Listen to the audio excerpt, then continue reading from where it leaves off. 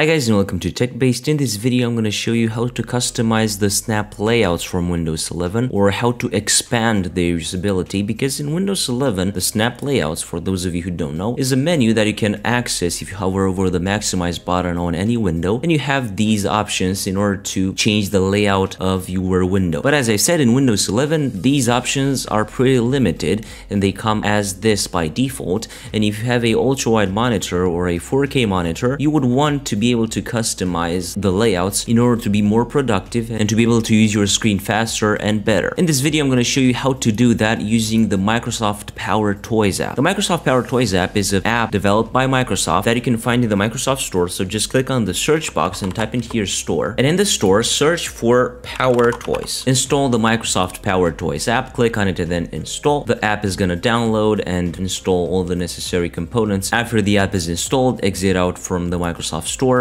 and open the PowerToys app manually. As you can see here, PowerToys preview. In the general tab, you're going to have to click on restart PowerToys as administrator in order for the PowerToys app to have access to each and every app as administrator, to be able to use its features like the fancy zones, as they call it. The fancy zones are basically the snap layouts from Windows 11, but as you can see, as I've said, they are pretty limited by default in Windows 11. Now let's click on fancy zones. As you can see in this video, I have the full HD resolution on the recording because I want to show you how powerful this app is and how helpful it can be. Basically, as you can see, you have a lot of settings here. I'm not going to go through all the settings. The only setting that I recommend you to enable is this one: restore the original size of windows when unsnapping, and you're going to see in a few moments when this will be useful. But every other setting you can leave it as default, and of course you can check or uncheck these settings if you like them or not. But in this video we're going to use the editor, and I'm going to click on launch layout editor. As you can see, we have some templates, and also we can create custom grids in our Windows operating system. You can use a template by clicking on the edit button and you can edit it really easily, but I recommend you clicking on create new layout and you are going to create a custom layout. I'm going to use the grid first of all to see how it looks. I'm going to click on create, and as you can see, we can now customize our layouts to our liking. For example, let's do something like this, then something like this. As you can see, you have some limits. Windows knows where you have certain limits or not, and I'm gonna leave the layout as I created it here, and then I'm gonna click on save and apply. Now let's exit out from here and see how we can use this. If you are in a certain app, let's say the File Explorer, if you want to enable this, you're gonna have to press Shift and then drag your window. As you can see, when you press Shift and drag your window, the layout that you just created has appeared on our screen, and for example, you can easily snap your window into a certain layout. And the setting that we just enabled is useful because if you unsnap your window, the window will restore to its original size, and that's really useful. Of course, you have to get used to this app because it has a lot of features and it's very powerful, as I've said. Now let's create another custom layout. I'm going to click on launch editor again,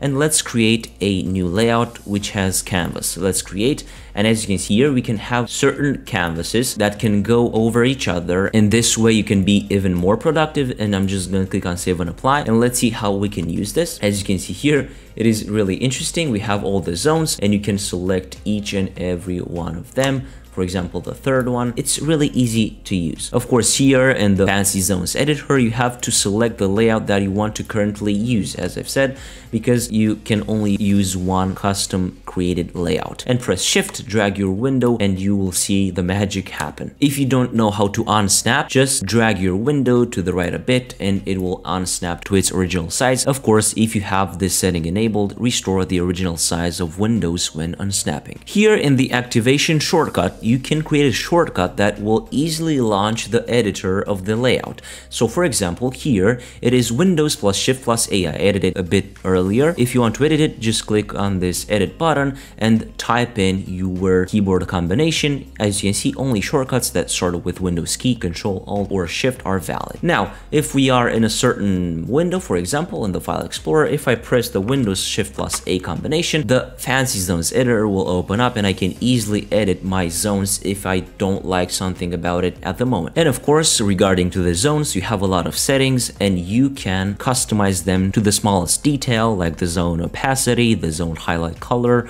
the inactive color, the border color, and stuff like that. And of course, an important thing that I have to mention is that certain apps or windows will not be able to snap into certain layouts. For example, this window, as you can see, won't be able to snap into this layout because, as you saw, this window cannot go that small, but maybe a browser or other app will be able to do that. Of course, I'm sure you will know how to customize the layouts for your liking and for you to be more productive. If you go down a bit, you have the override Windows Snap option. And as you can see, this overrides the Windows Snap shortcut, Win plus arrow, to move windows between zones. So as you can see here, if you go and launch the editor, you're gonna see that we have now the custom layout created. Now on this custom layout, if we enable this override Windows Snap, if we use the Windows plus left or right arrow, we can move our windows based on the zone index. And as you can see, I'm gonna demonstrate it to you here, Windows plus left, and it's gonna snap our window into our layout zones, which is pretty interesting. We can use Windows plus up, down, left, and right to move windows based on relative position. This will be maybe more useful.